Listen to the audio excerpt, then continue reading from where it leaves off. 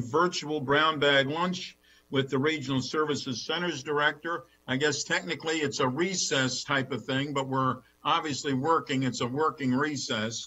And we're going to begin the luncheon with Carolyn Chen. Please, Carolyn. Hi, good afternoon, everyone. We are here for our quarterly luncheon. The legislative packet that was posted has a summary from July, the monthly summary updates from July, August, and September. And Fariba just sent out the October update this morning, so you should have all received that. If not, just ping me and I can send that to you. And that's it. Over to Fariba. Okay. Well, I will just go. Good morning, everyone. Thank you, Carolyn. We just start with Louisa. Louisa, do you want to go ahead and provide your briefing and answer questions? Sure, thank you, and it's good to see everyone. Good afternoon. I think the biggest update is that we are actually, my office is officially in the new building as of yesterday. So our furniture and files moved.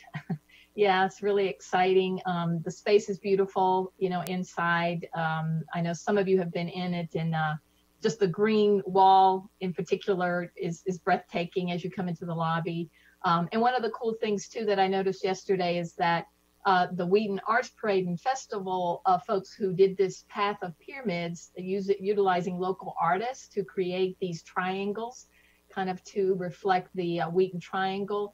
Really some incredible designs and art, and some of those are placed in the lobby. So it was nice to see them come from outside now that they've been outside for a couple or 3 weeks, because they were temporary installations and now they're inside. So we're there, and as you might guess, just kind of dealing with all of the things that that need to be dealt with when you move. The phones aren't working, the computers, you know, et cetera, but we're working on all of that. The garage also opened on Monday, so the garage is now open for public use. That's really good news. And of course, the plaza is a bit behind in terms of a real official opening. One thing I will say, and you'll certainly be invited, we're going to be doing not necessarily like a huge ribbon cutting, but we did want to mark the dedication of the plaza for its name, Marion Fryer. It's on behalf and in honor and in recognition of Marion Fryer, who some of you knew as a really the mayor of Wheaton, a community activist and advocate and cheerleader for Wheaton. And the plaza is named after her. We've been working with her family to, you know, come up with a very nice plaque with her bio, and just to really honor her contributions to Wheaton, because she cannot not be here to join us with that, at least not physically. She's with us in spirit. So we'll be doing some sort of dedication or opening of the plaza, which we'll definitely let you all know about that. You know, I think I'll just, if there are questions, the other kind of thing that all of the regional area directors are of course supporting and working very closely with DHHS and many community partners are the hubs, the consolidated service hubs. And in the Mid-County, we have 3. I think there are a total of 8 throughout the county, and 3 of them are in Mid-County, serving mostly sort of that corridor between Wheaton, even some of Forest Glen, but Wheaton, Glenmont, and Aspen Hill, and up to the outskirts of Olney. And they are all at sort of different places in terms of their evolution.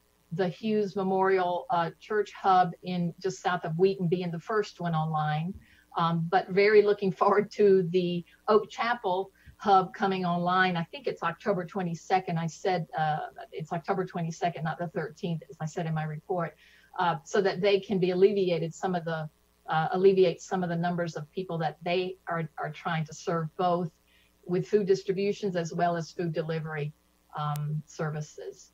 So yeah, I think I'll stop there to see if there's any other questions from my reports or anything that you know from what I've said. Okay. What I'm going to do is we'll go through, unless a council member has a direct question, we'll go through all of the reports, and then we'll go to a 5-minute rule so that we can get some questions if anybody has any. And we'll go back to Carolyn. She's calling on people. But I did want to say, Louisa, I was at the artwork for the Wheaton Triangle, and they really are fun. I mean, you know, we walked around and enjoyed it. So it's very nice. Carolyn, wherever you move to, everybody jumps around you. There you are. Okay. Fariba's doing it. Yeah. Yeah, Oh, Kathy, do you Fariba. want? Okay, Yeah, that's Fariba. okay. Kathy, do you want to go next? Sure. Good afternoon, everyone. Hope everyone's doing well and your families are too. I just want to point out a couple of things from a report. The Middlebrook Road diet, you may have gotten some comments or will get some. People are noticing new markings on the roadway and are wondering what the heck they mean. This is a part of the pedestrian safety plan for the area, basically phase 1, because we don't have the funds, of course, to implement the entire plan right now. But people are noticing the bike, the green markings and the bike lanes. And there's some confusion, but we're getting it straightened out. So just wanted to alert you to that. Also, we're continuing to work with the businesses in the community post-COVID. We're thinking post-COVID, right? But the community overall is faring pretty well. We're continuing to work with businesses, getting them information and materials that will help them, like the Mask Up decals and other materials. Some of you know that the Up County is a big sports community. We have a lot of youth sports leagues, and we're working hard to keep them informed of various guidelines as they're updated. Residents are anxious to open more venues, more activities, but I think even more are expressing their appreciation to the county's measured approach with COVID in our response. So I wanted you to know that's what we're hearing more of, the thank yous. The Up County Consolidated Hub is still operating out of Black Rock Center for the Arts, and we've reached now the point of serving 1,000 families per week. That's all over the Up County, and we're inching into other areas, but trying to pass along some of those other communities to other groups that are closer to them. Everything is going well. A lot more interest, and a lot more volunteers are coming forward to help with that as well. And I don't know if, I guess one of my colleagues will probably mention too, we're working with the Arts and Humanities Council on promoting the vote. A selected group of artists are providing some works, and we'll help them find locations in our regions to post those so that people can see them. They're very colorful and very interesting pieces, so look for those, please. And with that, I'll stop unless someone has a specific question. Thank you. Fariba, please. Humberto, you want to go next? Well, hi, folks, and thanks for having us do these quarterly pieces. Very, very helpful. I want to start with a fascinating good news. Our Silver Spring Citizens Advisory Board just selected their executive committee, and I was checking with Debbie Spielberg and others. I think this is the first time that advisory board has had an all-female executive committee. The chair, vice chair, parliamentarian, and secretary, and it's also additionally diverse by one of the members being a representative from the Ethiopian community, another being representative from the LGBT community, and two members of the 4 executive committee are folks with Latino heritage as well. So we're really proud of this. We had our first board meeting last night, and it's something that we're particularly proud of in the rare good news factor of category. I want to also say something. Kathy Matthews mentioned this about getting, I think with us being much more online and active on social media, etc. We are getting a lot of thank you notes, if you will, and I really appreciate that. I think there's a lot of folks in the community that are appreciative of how we're handling a lot of the reopening.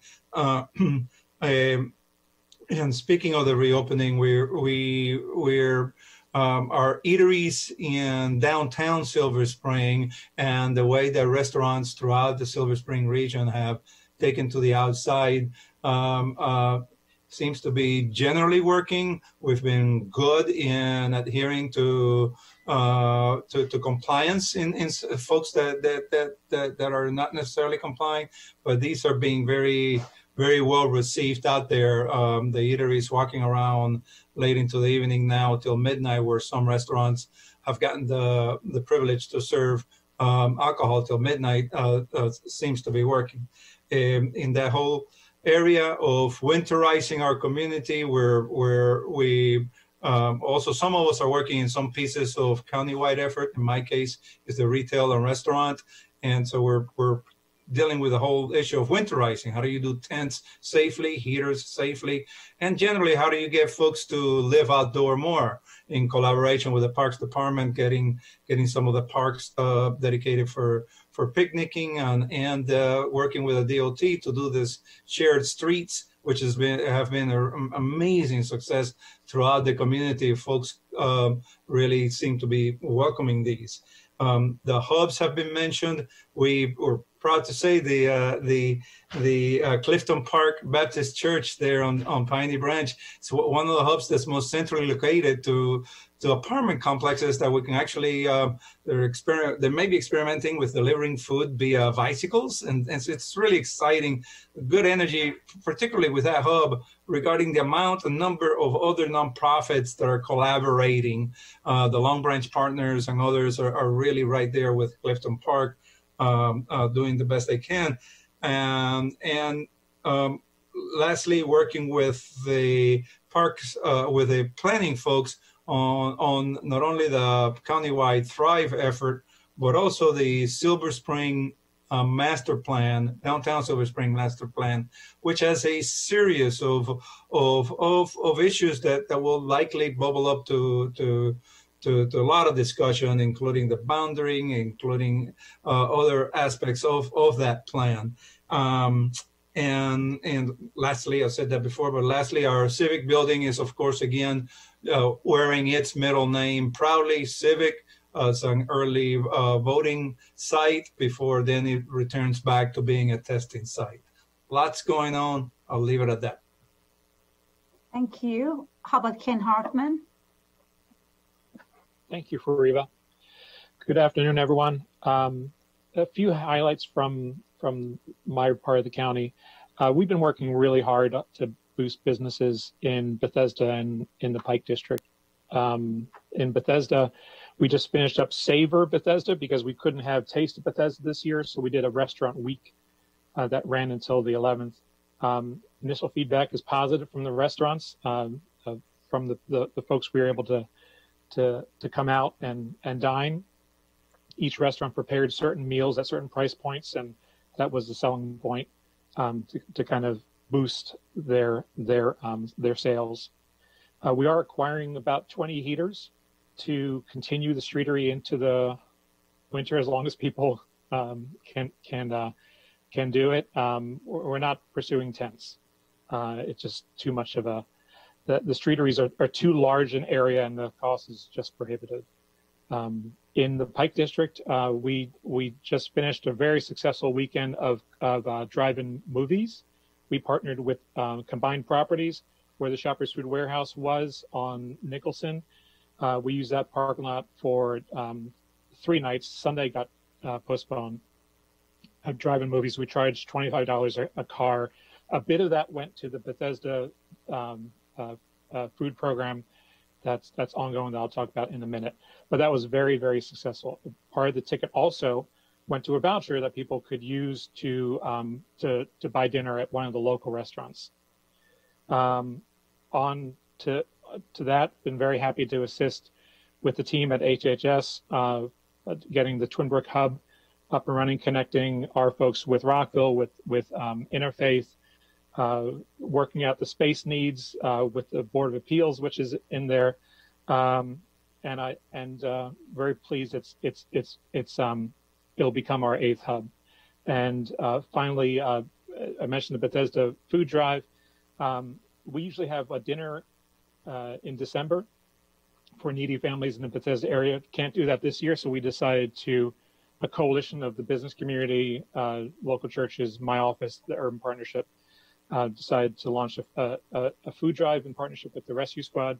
We serve about 230 families a week come down to downtown Bethesda to pick up food. Councilmember Friedson has been there personally handing out food. Extremely, no one expected it to be this successful. So I've worked to help integrate what was a community, a short-term community effort with the county's ongoing effort so that people who come are aware of the entire universe of food where it's available. And of that 230 families, about a third come from Bethesda zip codes, 20817, 20814, 20815. I'll stop there and happy to answer any questions. Thank you, Ken. And finally, Juru Bande. Juru, you need to unmute, please. Thank you, Fariba. Good afternoon. Following my colleagues, we in East County are also working very, very closely with the businesses in the 5 retail centers within the region. I will start with some good news in light of the challenges we all face created by the pandemics. We'll start with the first big one. Tomorrow, I'm definitely sure you're all aware of the launch of the Flash transit system along US 29, which is going to be held in Briggs Cheney tomorrow starting at 10:30. That's good news, and I do believe they will begin to change the face of many things to come in East County. Following that, on the 14th, next week on the 23rd, we will do a ribbon cutting for the Willow Manor Fairland, which is an affordable housing project with 122 units right on the parking lot of the East County Regional Services Center. On the 15th, actually at 8 a.m., Aldi's grocery store will be open at the Orchards Shopping Center on Cherry Hill. The reason I'm mentioning all of some of this is as we struggle through the pandemics, we are opening businesses in East County, creating job opportunities, which I do think is pretty good for the community. Last week, we opened the Tropical Cuisine at the Briggs Cheney Shopping Center, which is a very sophisticated Jamaican restaurant. And so we'll invite all of you all really to patronize this new business there. I'm sure Donovan, the manager, would really appreciate that. In August and September, the Halal restaurant and the Taco Bell were also opened at the Briggs Cheney, the Bortonsville Shopping Center.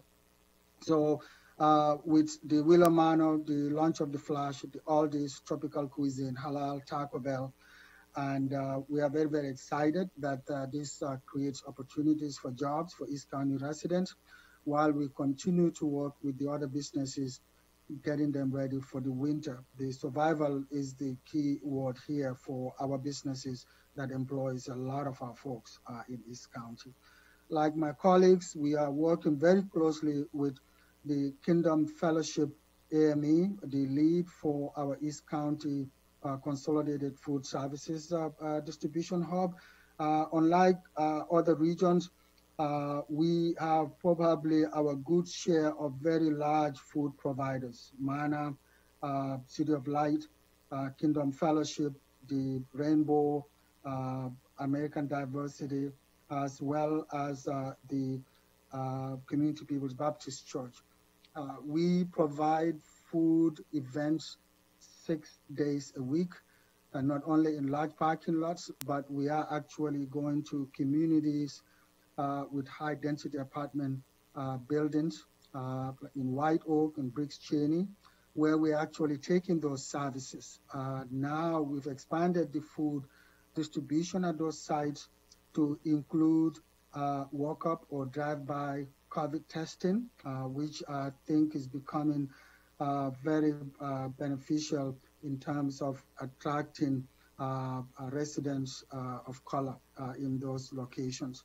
We are also using that opportunities to promote a number of other programs, including the grants programs for the rental assistance, the business assistance, as well as outreach for our minority health programs, including the African American health programs. We are, taking information about the elections, COVID-19 awareness, and census awareness as well. We are also very busy in, a couple of the neighborhood action teams.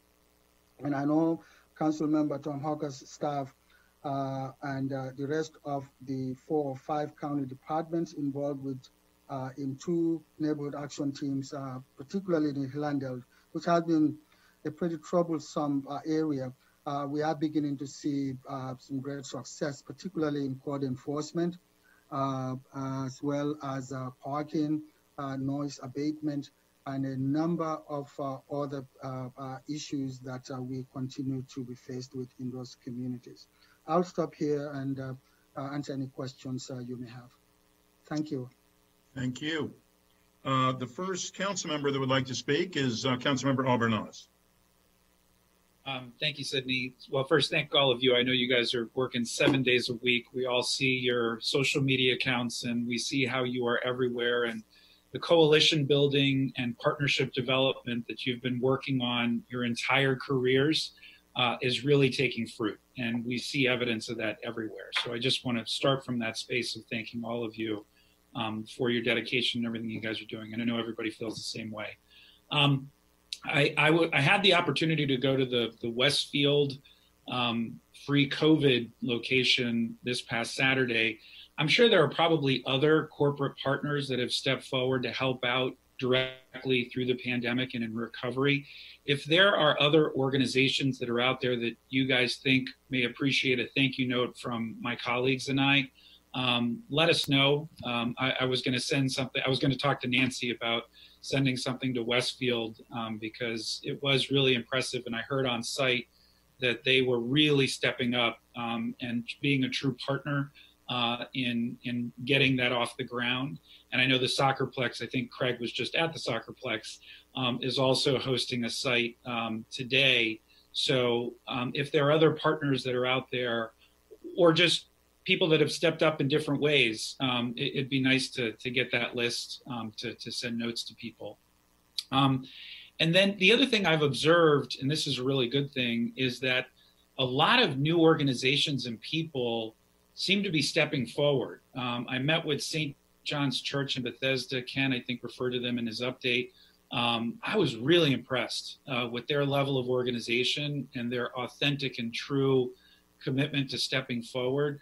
Are we keeping track somewhere, or is it probably, I assume it's probably more organic, but are we keeping track within each of your respective regional service areas of new and emerging organizations or leaders that have, stepped up so that we can leverage those relationships and then maybe expand upon them moving forward? I'll answer for Up County. I have not formally, but I think I will after this conversation. But you're right, we're starting to see more and more informal groups coming together to serve the community, and other folks that we may not have heard of before. There's an organization, a small nonprofit, who has stepped up to provide and distribute masks, for instance, to veterans who may not be active with a local American Legion or another organization. So yes, I think my colleagues and I can probably say that we are finding new people. Yeah. For me, for East County, we started really forming an alliance with some of the subcontractors under the African American Health Initiative, one that was contracted to distribute PPEs.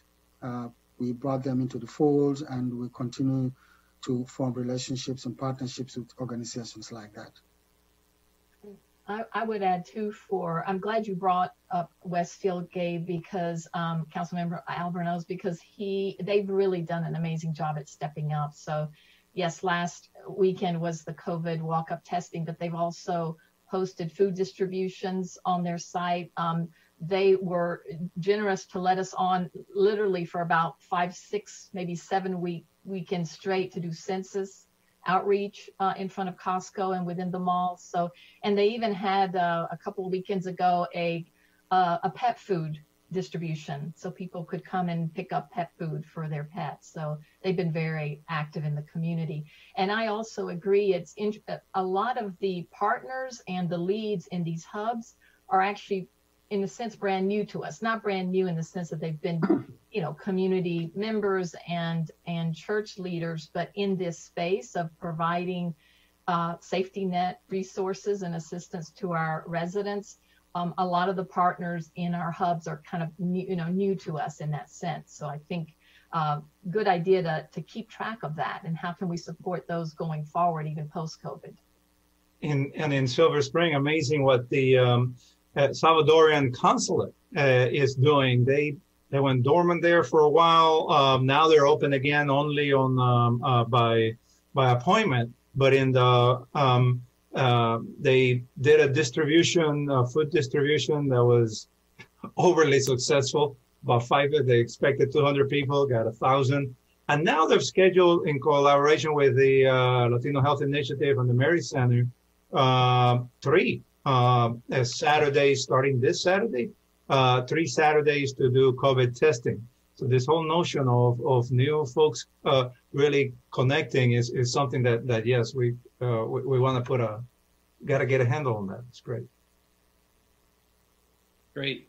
Thank you. I'll defer back to you. Thank you. Thank you. You were right at 5 minutes. You must have a timer, Gabe. Councilmember Rice, please. Well, thank you very much. And thank you, Councilmember Albornoz. Yeah, I actually went up to Germantown on the break. And so this is just a moment to just compliment how effective our program is working. I literally, when we ended, drove up to Germantown to the Regal Cinemas parking lot, got my COVID test, still picked up lunch, and was able to be back here in time for this meeting. That doesn't say about the efficacy of the programs that are happening and what we're doing. And it was packed. There were a lot of people there, but they were very efficient. And so you guys inspired me with that conversation. I had a COVID test back in late July, but had one recently. And I said, you know what, let's just go and see what it's like. And so Kathy, it's going great. I also did want to touch on something. So my question is about when it comes to the winterization. And I heard you, Roberto, talk about that. I'm curious about what we're doing in terms of outreach with our restaurants and letting them know about the availability of the funds that are there to help them with the winterization. How are we communicating that to them? What have we seen in terms of people actually taking and availing themselves of that credit to be able to help them to do that? So I'm curious about what some of the successes are. And I guess I'll start with my home district. So I'll start with Kathy. Councilmember Rice, we are reaching out to the businesses, especially the restaurants in particular. As you know, in Germantown and Damascus, Clarksburg, and other areas, Poolesville, other areas, we don't have a lot of retail that you would find in other parts of the county. But in terms of the restaurants, certain ones that were some of the first to come out with outdoor dining are getting ready to winterize with heaters, etc. We still have a number of restaurants, however, especially in Germantown, in the middle of town, in Germantown, that are not doing anything at this point. They are reluctant to do outdoor dining. And in terms of going a step further, there are a couple that really have been slow in opening indoors even. They cite the reasons as being not sure how long this is going to go, and they just want to be very, very cautious. Others are not wanting to have to interact with potential customers who won't abide by the safety guidelines. So we're finding different stories all over the Up County area, which is a little unlike Bethesda and Silver Spring. if I may follow up on that, the winterizing, particularly for retail and restaurants, and more so even for restaurants, a lot of it is in the realm of tents and heaters, and the simple message that tent, yes, may work, but Ken made the point that with tent you can't have a gas heaters. So that presents a challenge. So folks are saying that sometimes maybe it's better not to have a tent. And how we're getting the word out through the retail and restaurant work group of the reopening effort, we're really trying to expand the network of small and large restaurants, and also bring in, frankly, there are many restaurants that are in part of some of the major shopping centers. So we're working with shopping centers throughout the county to help get that word out, because it's not just about heaters and tents. It's also, of course, about facilitating better the whole pickup sequence of ordering, and the presence, online presence of these restaurants. So we're trying to of course use the traditional methods of news releases, etc. And as critical to use these influencers. I mean, there's some families and that have as many as 10 restaurants, and we're trying to work it that way, along with the smaller chambers and the larger chambers, of course, but the ethnic chambers, the Ethiopian Chamber of Commerce, the Latino Chamber of Commerce. So that's how we're trying to get it there. You know, so let me just jump in. Oh, go ahead. Go ahead. I'm sorry. I just wanted to jump on what Riamberto was saying. I have to send a big shout out and thank you to the chambers of commerce that serve the Up County. All of them have been great and very active in Riamberto's work group. But the Gaithersburg Germantown Chamber, the Clarksburg Chamber, and the Poolesville area chambers have been doing a marvelous job in assisting their members, and also those businesses who are not members of their organizations. So they're doing a fabulous job answering questions, helping find ways to winterize if there is those restaurants that do want to do that, the ones in the Rio and in Crown. So I just wanted to make sure we give them a big thank you. So my time is up. I just want to encourage us with the pandemic increasing. It's going to really put a burden on our restaurants, and so really going to need to be prepared for that, especially when it comes to indoor dining and its impact on indoor dining. So just food for thought. Thank you, Councilmember Navarro. Thank you very much. This has been a great update. Councilmember Rice touched upon my question, so I guess I'll ask Ms. Montero Diaz with regards to the winterization for restaurants and the street eateries, et cetera. So would love to know how that's going in Wheaton, and also just a much more of an overarching question, because I think during this pandemic, things have just been, happening so fast that I kind of want to understand what is the communication system between what's happening on the ground and then, regional services directors, and then is it to FARIBA, for example, to troubleshoot issues? And I ask this because I've had a couple of issues that have arisen, for example, in Wheaton, where like a member of WUDAC would contact me about an issue, which is great, but I don't see why. It's almost like we're doing double duty or making the process even more complicated, because presumably WUDAC would then contact Luisa directly. Luisa can contact FARIBA. You can troubleshoot the issue versus it having to come to me so that I have to contact perhaps FARIBA or somebody else to get it done. So in terms of how we're streamlining, issues are coming up that are related to COVID-19. I just want to make sure that we have, obviously I want to be involved and I want to be contacted, et cetera. But the point of having our regional services centers there is basically to have that very quick, streamlined way of addressing things. So that's just one thing, because I know with the pandemic, it has just become a lot more difficult. And then I guess connected to that is the notion that I know early on in the pandemic, we had forwarded to Dr. Gales and started a whole list of places in our districts where there could be testing and things of that nature. And I'm not sure if that was shared, because the Westfield Wheaton event actually was coordinated by Delegate Jared Salomon, which is awesome. But I was a little bit surprised because I just thought this was part of, for Nuestra Salud y Bienestar, given that we have forwarded all those lists, and I just thought that had happened. And I missed the event because I had a death in the family, so I couldn't attend.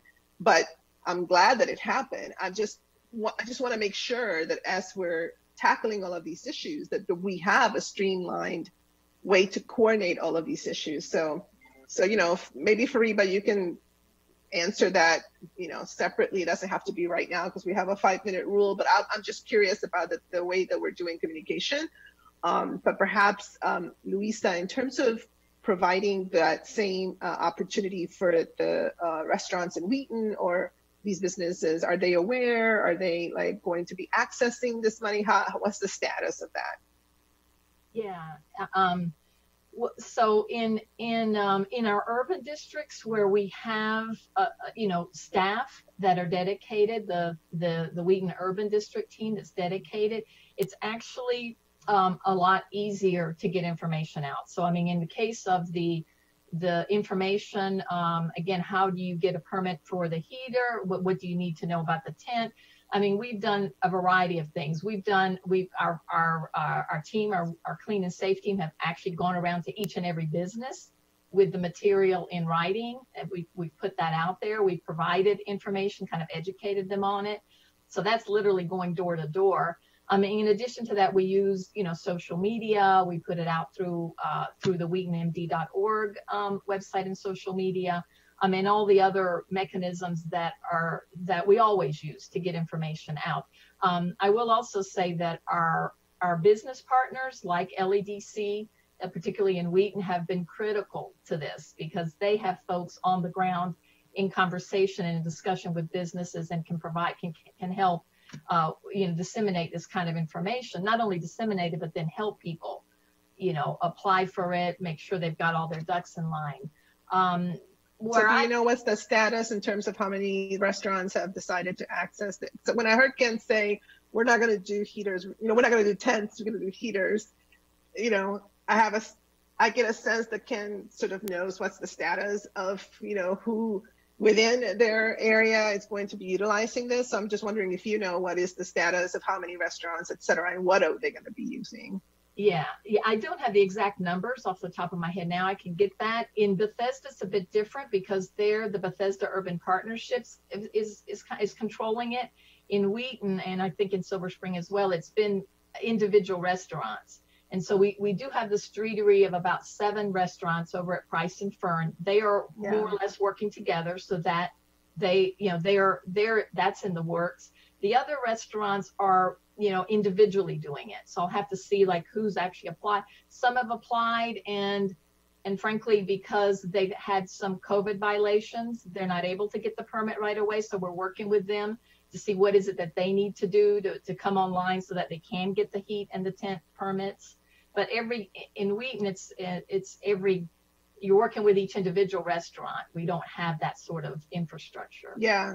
Okay. I appreciate that. And I hope that we can figure out ways to troubleshoot it so that folks can succeed, especially during this time though, where things are getting a little tougher. Thank you so much. Absolutely. I just to add, it's curious, right? This is just around the triangle, the businesses that we've really been working closely with because of the construction. But since COVID, 3 businesses have closed. 2 of them moved. So they moved to other parts of the county. 1 did close.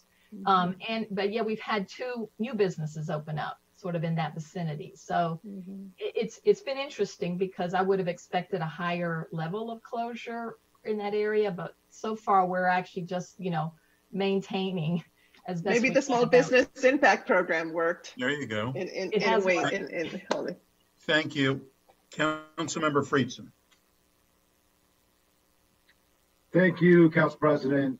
I really appreciate, just wanted to build off of the comments from Councilmember Navarro about the tents and the streeteries. I think it's one of the best things that we've done during the pandemic. We heard earlier in our public health update of how dangerous we know indoor activities can be if not managed properly in particular. And so the fact that the county was able to step up with the Bethesda Streetery and the Wheaton Streetery and the Street Dine in Silver Spring and some of the smaller activities that have been done through the different RSC directors and shopping centers throughout the county, and at Black Rock in the parking lot, the efforts that are happening there. I mean, these have been great ways, I believe, to show how government can get to yes instead of figuring out how we get to no. And I think it's been, one of the real shining examples of how we've all worked together to figure out how we can rethink the way we do things to adjust to this new normal, allow residents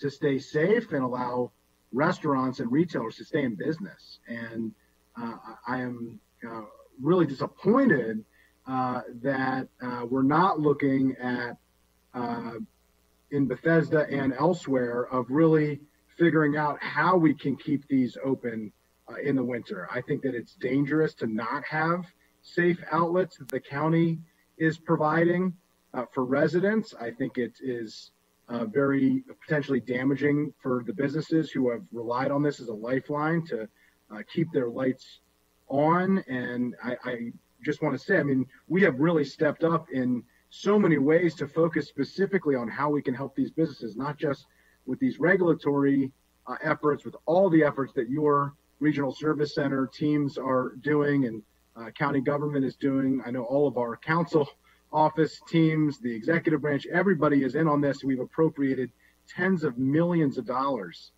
in order to work on these efforts. And the fact that we would shy away from it because we think that the cost may be too great. I think the cost of not doing it may be far greater in terms of the businesses that we would lose.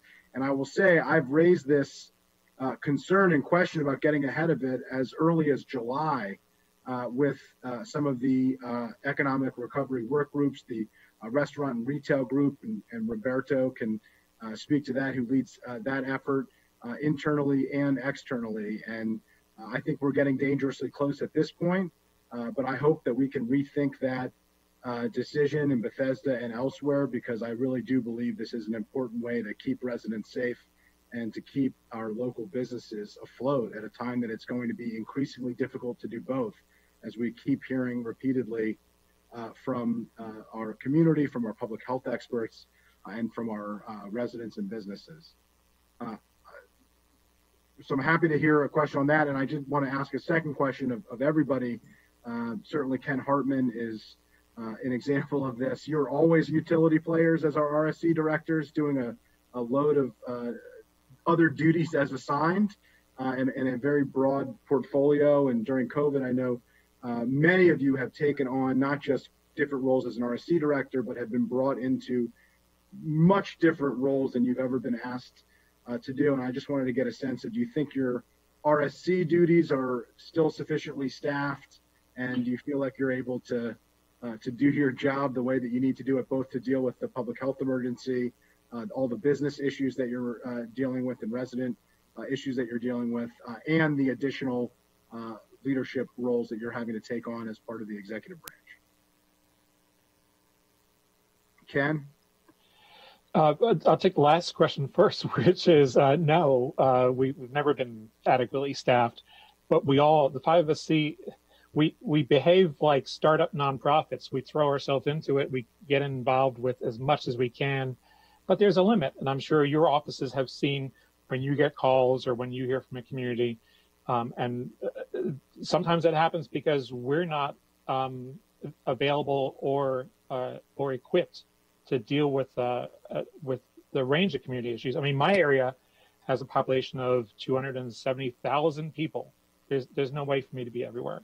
So moving on from there, the Bethesda Streetery. So our decision was based on the size of the tents that we'd have to bring in. And this is a decision the Urban Partnership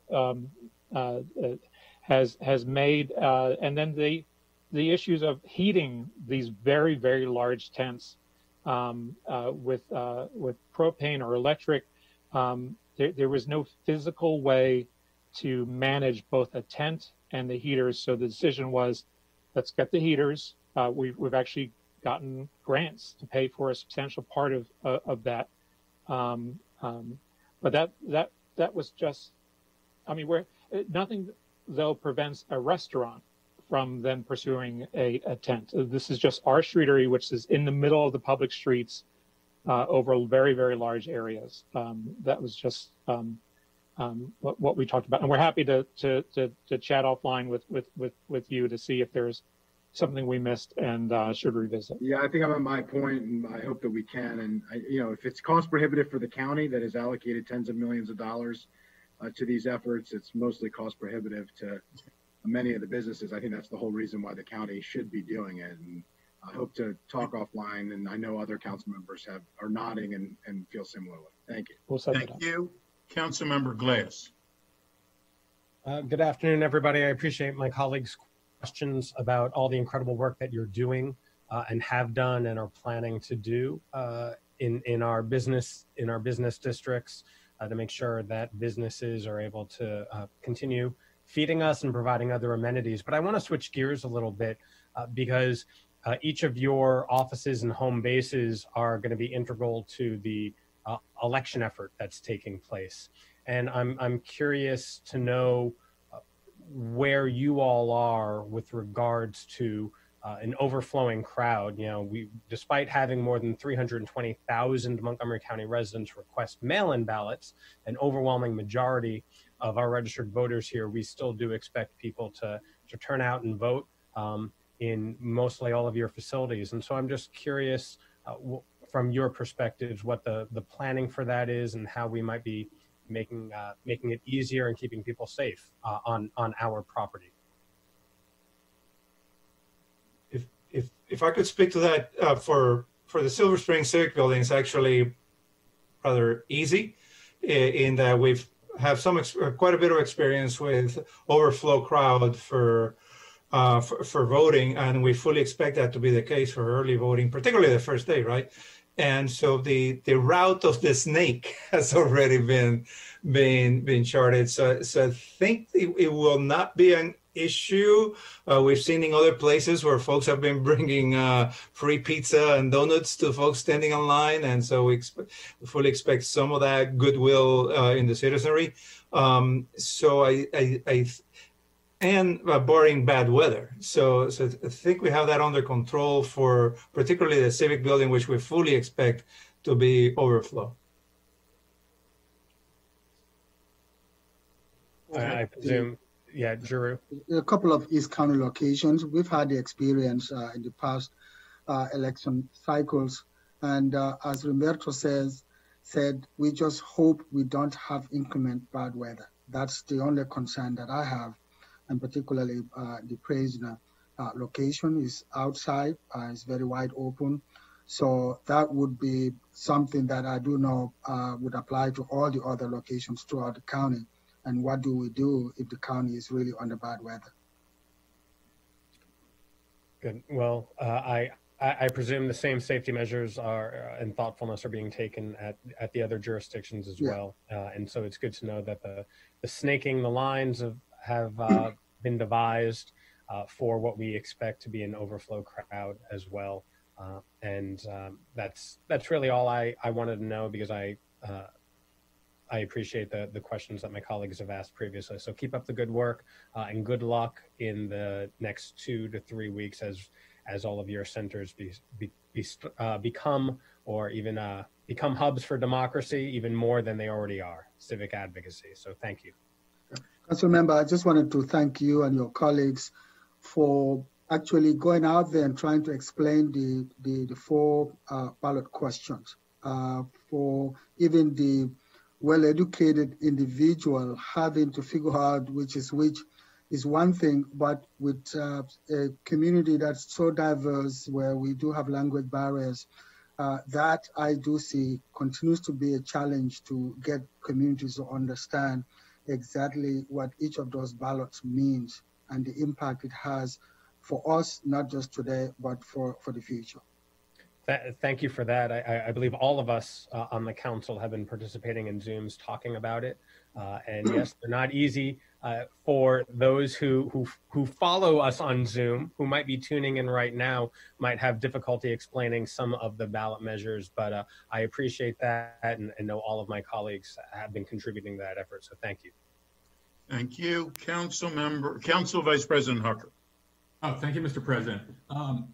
3 quick points. A lot's been said, but Riumberto, thank you so much for your hard work on Newell Street and Acorn Park last week. It's wildly popular. We see tweets about it every day, multiple times a day. And we really hope that this will turn into something we can build on, since obviously it's under consideration by the planning board for a little while now, and part of the Silver Spring sector plan. But your work is really important, especially at this time, as we have the days are drawing shorter and it's really popular in that community.